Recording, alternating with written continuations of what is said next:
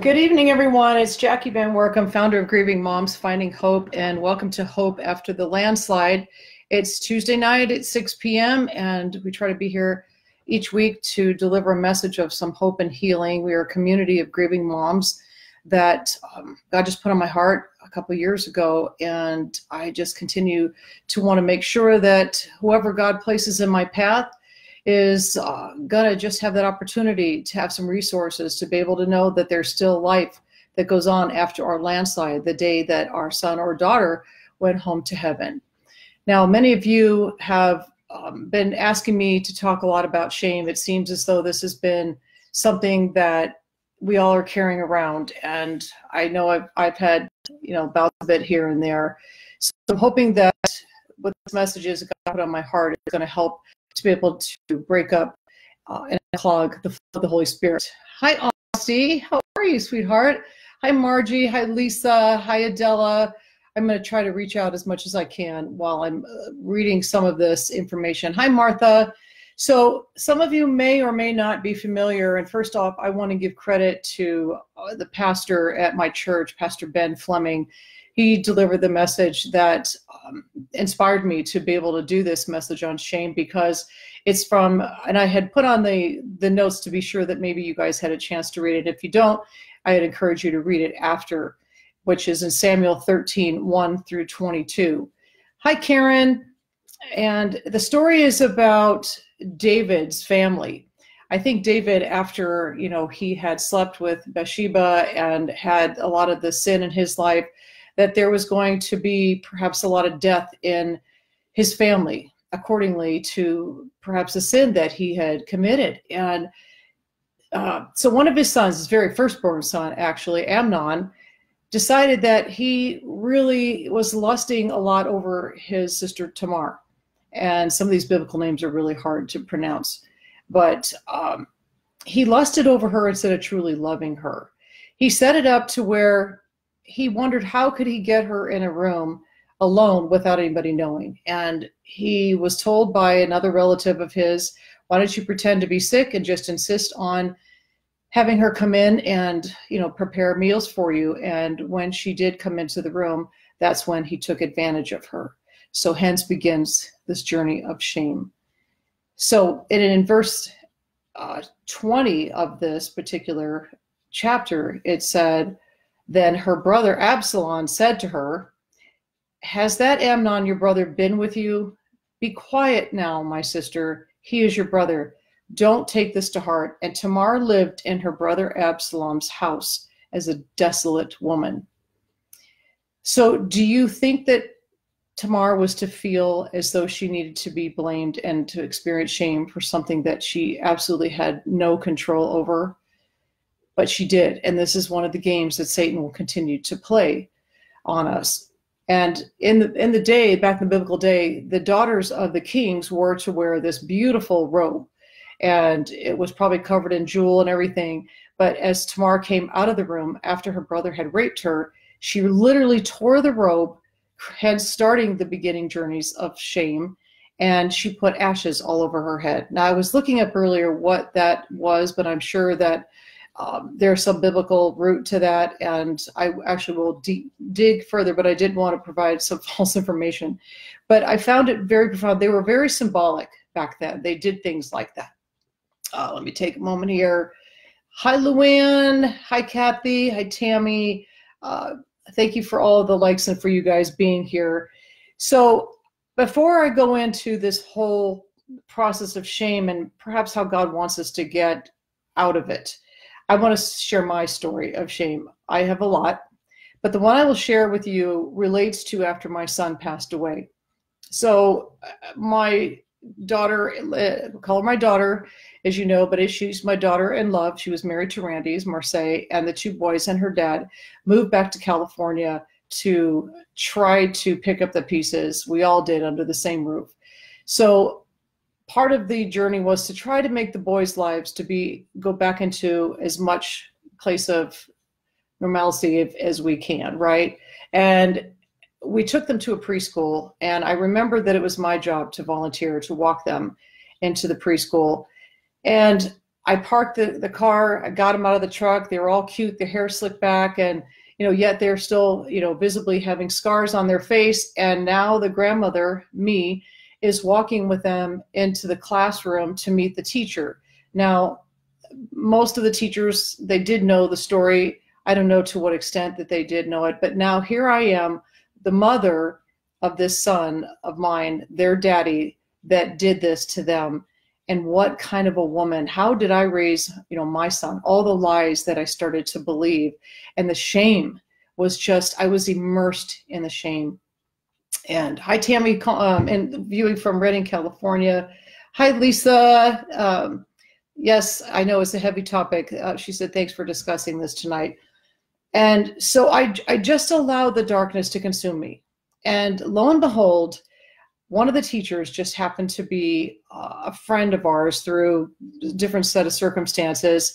And when I found out that she was one of the boys' teachers, I still felt shame, because she didn't know me that well to know what my family was like. But we had been in this community for a long time and raised our boys, and we did all kinds of fun things within the community with our neighbors, did a lot of trips, and it was considered the all-American apple pie kind of a family, if you will. I mean, sure, we had our struggles and challenges, but at the end of the day, we were just the average family. But now I'm personally, because we're talking about shame, carrying my shame to this place and to many places.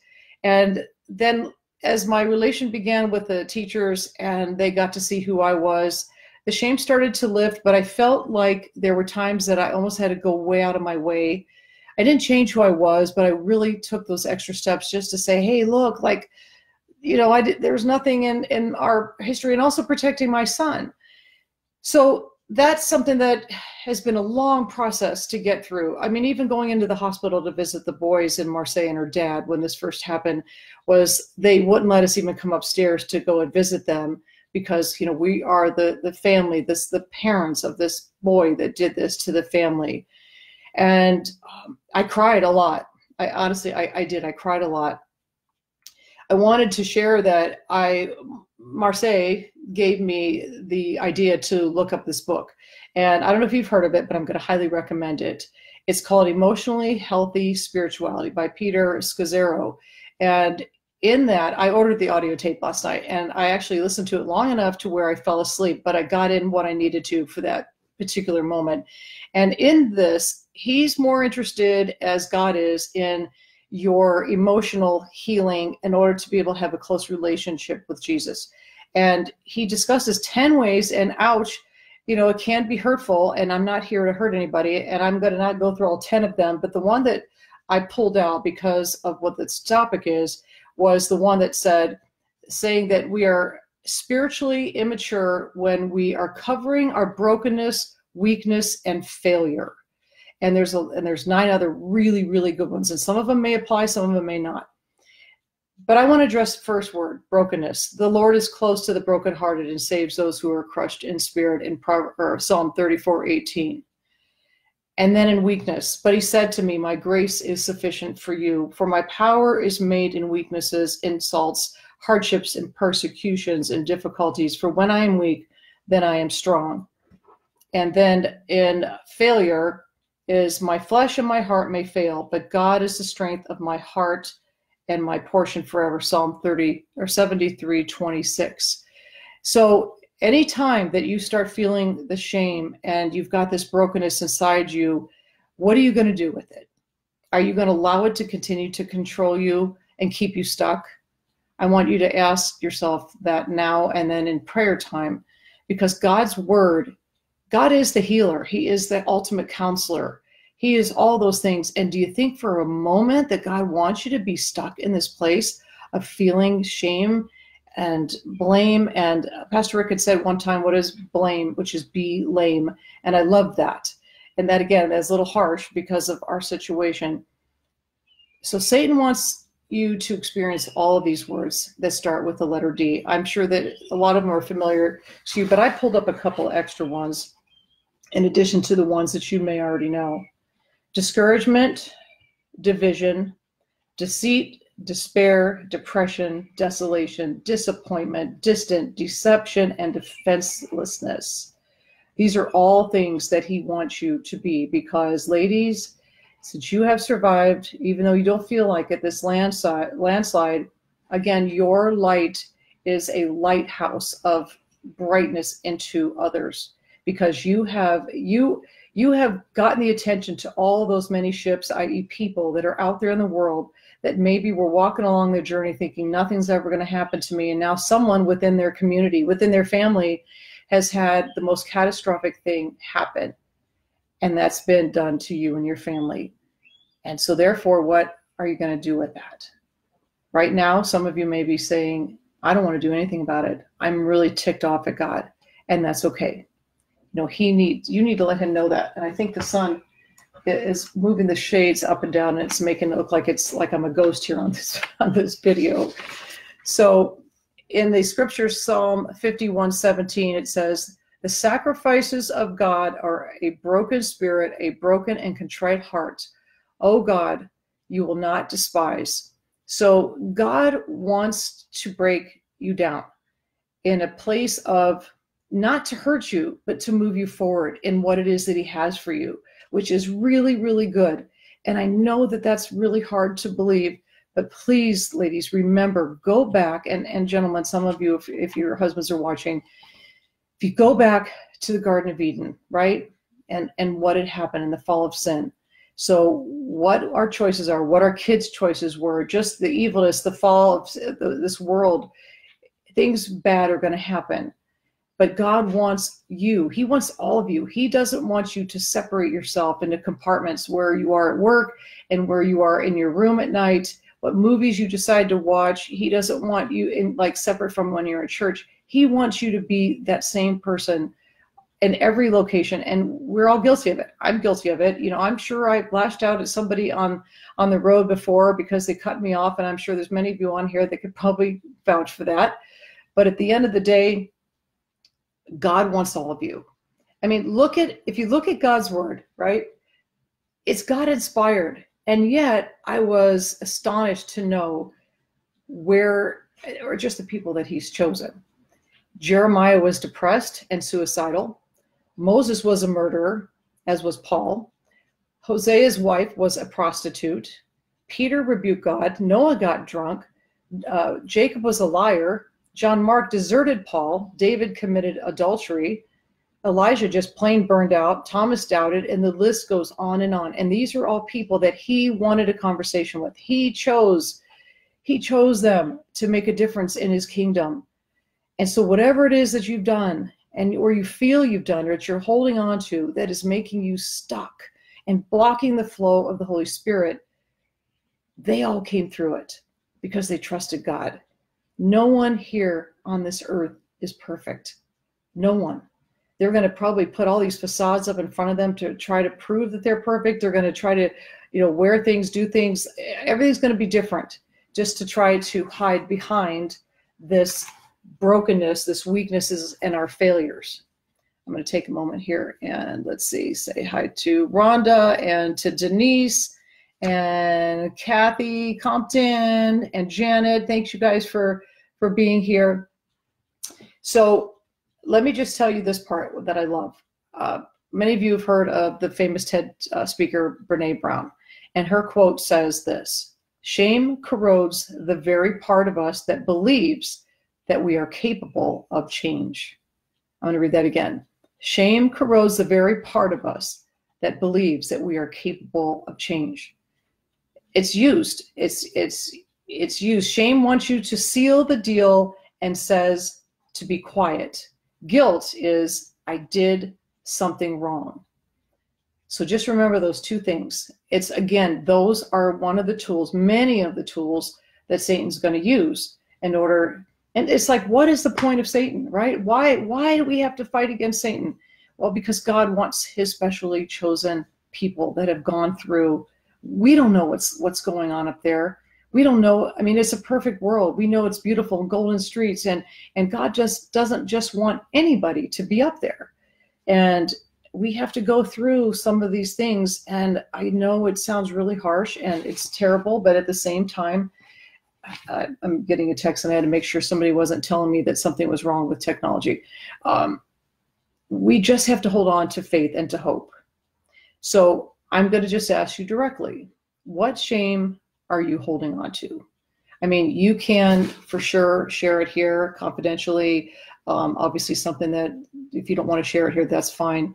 But if you want to, and you want to be held accountable for something, then this is a Grieving Moms community, and there should be no judgment here whatsoever, because if it's not in one area, it's going to be in another. Hi, Shell. Hi, Linda. And so the other question is, do you truly feel that Jesus desires for you to remain stuck? I don't think so, because you're of no use being in that place of being stuck. You're going to fall into one of those D's. You're going to be more than likely depressed and discouraged and all those other things. And how will you be able to move forward if you continue wearing that scarlet letter on your lapel?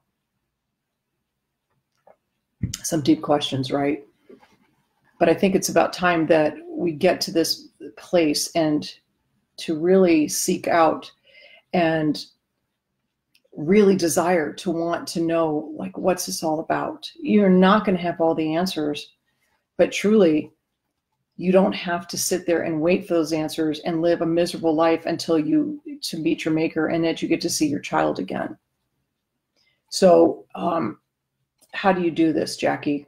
It's going to be the question. And I've started to give you some tools, but start asking yourself the deep questions. It's time to do your work. You know, it's time to pray and ask to remove the deep hurts and the lies, to use your scripture as your comfort and a shield. Work with a Christian counselor. Sometimes it's not fun for us to inflict pain onto ourselves, allow somebody else to do that. And when I say pain, it's temporary. You know, it's either you get through it at one long hard shot or week or month, or if it takes a year, but it's either that or you're going to have it forever until eternity. And that doesn't sound like a fun journey to me. And then, of course, to connect with the moms here at Grieving Moms Finding Hope, there's a lot of conversation that we talk about with things like this. I had a meeting with my leaders last night that it was just so joyful to see them all together and them sharing the questions and sharing part of their healing journey and giving them tips on how to talk to the other moms. But it's a family. It's a safe place, and no one's going to understand you as another grieving mom does. So those are some of the ideas. And so grace is given by someone else, and that is Jesus. That's who gives us grace. Shame is given by someone else. That is not Jesus. And a lot of times it's ourselves. It's listening to the negative talk. It's listening to other people's opinions and things. And the only one the grace that we want to hear is the grace that comes from Jesus. We don't want to be focusing on the shame, because again, you guys, it's more than likely it is a lie. In John 5:5-6, the question I always ask you guys is, so again, do you really want to be healed? I mean, in the story in John 5:5-6, it talks about all of those paralyzed and crippled people that were hanging around, you know, by the well, and everybody's going to collect water. And, you know, they have gotten so used to being in that miserable place that it was very easy for them to ask somebody else to help them, right? And then they didn't have to do the work. And they just learned to stay in that place and never thinking about, well, I could actually walk myself and go down there, and is that possible? And then when Jesus met one of them, you know, the man said, will you heal me? And Jesus doubted that he really wanted to be healed, because then who's going to go fetch his water for him? Who's going to give him the attention of the fact that he's crippled? You know, think about all those things. Like, and in our situation, I'm going to be very delicate with this. I understand that our situation, we need to be loved on. We need empathy and all of those things. And we need to have people, I don't like to have people, what is the words I always say? Sympathy is keeping us stuck. Empathy is cuddling us and helping us in that moment, but encouraging us to go on. So that's when Jesus said, do you really want to get well? So do you really want to get well? And getting well, as I said, is going to take some work. And who wants to do work in the middle of grieving? Well, depending on where you are in the midst of your grieving is all going to be dependent, because when Jesus says it's time, then it's time. You'll know it. You'll feel the nudge. You felt it before. And your true healing, you guys, is not going to begin until that you do this deep house cleaning, which means, picking up the rugs and taking them outside and shaking them and then cleaning underneath the rugs. It's not going to be this surfacey cleaning around the rugs and barely, touching all those other areas like, oh, that's too much work. I don't want to touch that. But at the end of the day, you still know that dirt is underneath that rug. I'm using a domestic analogy here because I figured that you guys could all relate to it. At least I absolutely believe Jesus wants me to grow and move forward. I choose to be courageous and see light through the darkness. Amen, Lisa. That's beautiful. And Luann saying that I wasn't enough for my son, that I failed him. That's a lie. I'm going to rebuke that right now. Luann, and anybody else that is saying things like that. You've got to stop it and you've got to rebuke it. How much more could you have been? Truly. I mean, sure, there's going to be those moments that, we may have did say I love you when we hung up the phone and things, but you guys were human. Those kids knew how much that we love them, and they had their own agenda going on. They had their own walk with Jesus, or not, but Jesus walked there with them. He met those in those places of darkness. And for those of you that are questioning, whether your son or daughter is in heaven because of maybe they weren't believers, I want to encourage you to remember this. In that moment, before they took their last breath, or they just made a decision that maybe they were going to take their lives, or they were sick, or it was an accident, you don't know, in that gleaming last moment, I sincerely believe that a lot of people will meet their maker and accept them. And as long as they have said, Jesus, I want to come home. I just feel so comforted in my heart. And I know my son was a believer. He walked with God his whole life, despite what happened in the very end. And I had people actually tell me, oh, your son's probably not in heaven. And oh my gosh, it was crushing to me. But I know my son. And Jesus knew my son, more importantly, right? Kathy saying, my shame is that I feel as though I have failed as being a mom who reared 3 adult children who have all suffered with substance abuse disorder. Did I not do enough to show them what God wants from them? Again, Kathy, I'm just going to rebuke that. You guys all, please, with me, rebuke these lies. These are lies, okay? These are lies. You loved your kids. The greatest of these is love. That is what Jesus wanted. Your kids knew that you loved them. And no family is perfect. No parent comes with an adult, like a manual that says, this is exactly how it's going to happen, and this is exactly what you need to do. You just follow God's word, and if that's all you did, and even if you didn't know Jesus until later, that's okay. You did the best that you can. So please, you guys, rebuke those statements right now. So if you have been told to be quiet, like Absalom told Tamar, even before the landslide, the day your child went home to heaven, this journey is going to be much more difficult. I'm just going to be honest with you. If there are things, if there are skeletons in the closet, if there is unforgiveness, if there is guilt and shame, and there is hatred towards other people, if that happened to you before this landslide, your work is going to be a little bit more challenging. I don't like to say harder, but it is possible, okay? It's possible because Jesus, again, is the healer. He is the counselor, and he does bring on people in our world to be able to help us to get through these things. I mean, I feel lately that I need to go back to counsel because I go through waves of time where I start to go into modes of things where I'm missing Randy terribly, and the family's things become too heavy, and I put guilt on myself because I can't be there for everybody. Those are my challenges, along with many others. Let's see. Adele is saying, guilt is feeling bad about poor decisions you make. Shame is feeling bad about who you are. Shame is a toxic disease that prevents you from assessing help and healing. From Beauty Marks by Linda Barrick. That's beautiful. And Shell's saying, I prayed for my son's body to be healed, but I have realized God did save my son, his soul. He is in heaven, and God knows his heart. Amen, sister. Amen to that. let's see here. So basically, it's time, you guys. Jesus is waiting, and he is crying alongside you. I had a good cry last night. I think it was just bottled up from a lot of different things. In fact, before I was going to get on the meeting, I had a major attack of things that were hitting me. And I knew, then I recognized it, and I went into my closet, I called my war room, and I sat down and I just rebuked it. And I said, in the name of Jesus, I said, you need to send Satan back to hell, because I know what I'm going to do is be on this meeting to encourage these moms. I know one of the moms wants to help me out in a very big way potentially, and things potentially are going to keep growing for the moms. And what does that mean? It doesn't mean growing financially. It means growing to reach other moms that are in the dark. Gosh darn it, I am not money driven, you guys. I just want to help all of you out there. And it's how it's helping me heal as well. Because again, I haven't made 1 cent off of Grieving Moms. And if any of you think that, it's so not true. And why am I saying that? Because I know where my spiritual maturity is. A spiritually mature person is not going to be driven by finances to be able to be in their ministry. It wasn't in the Trail Angels. It's not in this ministry. I'm not money driven.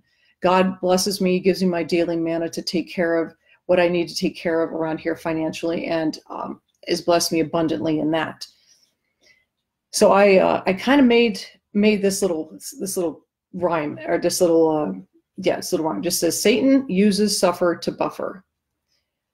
Satan wants you to continue to suffer to buffer you, to keep you away, to keep you distant from God, to keep you distant from other people. And he doesn't want you to share how God healed you. People want to know your story. They want to know how God has healed you. Maybe you're in the middle of that. Maybe you'd like to recommit your life, right here tonight to Jesus and say, I trust you. I'm tired of feeling sick and tired. Then do so. And I will pray for you guys on here as well. And maybe when we're done with this. So that is shame in a nutshell. It's a lie. It's something that is just another tactic, another tool. And of course, as a mom, moms are supposed to be the peacemakers, not the peacekeepers, right? But we tend to always want to be the peacekeeper, always trying to make sure that all of our little ducklings in a row, that we did everything right. But we can't always do that. We're always going to take the blame and the shame because we're in the house, and we have some of us don't have the financial responsibility. Some of us have, orchestrating. Some of us have both. Orchestrating what goes on in the home, the safe place where the dad comes home, where the kids come home. We are the safe place, and we want to make it like a cozy sauna, to get into, like a warm, hot bath, have a nice home-cooked meal. That is what we love to do. We are nurturers, but we have to be nurturers, as my friend told me, and not saviors. Okay, so by saying that we are responsible for our child's death and blaming ourselves and feeling shamed about maybe just not that, but anything in your past, rebuke it. It's time. Do you want to keep moving forward? Do you want to see, because I'm just going to tell you, if you have survived this landslide, which if you're here, you have, that God has got something really special. Does it replace like your son or daughter's like life here? Absolutely not, but it's going to be pretty darn cool. So trust that. And in closing, I want to remind you guys that we've got a retreat coming up. I don't like to just end it abruptly and then go into that, but I'm noticing the time. We have the retreat here in Bend, Oregon, October 4th, 5th, and 6th. And I would love for you to be here. We've got a few ladies signed up. I can only take 8. And that's for your benefit, not just for mine.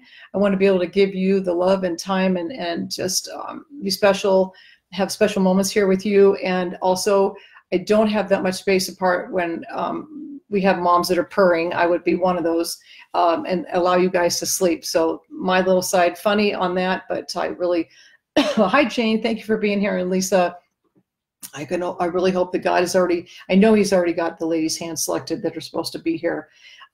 Aside from here, you guys, we have the Grieving Moms YouTube. You can go on the YouTube channel and you can see like these Hope After Landslide videos. You can see some of the ones I've done out in nature. You can see quite a lot of other videos with moms that I've interviewed on here. I've got the devotional, the Hope at Sunrise devotionals that you can get into your own email. And we also have an Instagram. And we're in the process of trying to figure out how to unblock Instagram so that we can let the moms in, because the social media platforms, as you know, you have to pay to play, and when you don't, your audience is just limited. So I'm going to be needing somebody to help me out with that. But in the meantime, I hope that you guys are going to learn how to do your work, to get through the shame and the blame, to begin your healing journey, to know that there is life after the landslide, life above the landslide, and that you're pretty darn incredible. You know that, right? And if you don't, you need to know that. I have to tell myself I'm incredible, because there are days, you guys, that I cry so hard. It's an ugly cry, and I don't like it. And I'm so thankful that I have people around me that can comfort me and love on me and tell me the same thing. But I also need to be in a Grieving Moms group too, and I get to do that with a lot of you. So if you're interested in being one of those that are on Zoom, you can certainly do that on grievingmoms.com. The Grieving Moms Resurfacing book is on Amazon. These are all tools, you guys. Again, this is not a commercial. These are tools for you. And I wrote the book in a tree house in Hawaii. It was tough work, and it really was. Even though it was in Hawaii, there was a lot of attacks there, because God just knew that this was going to be something to be able to help a good many of you. And I am humbled by that. So I love you guys. God bless you guys. Thank you for being here. And I will go back and address some of these comments.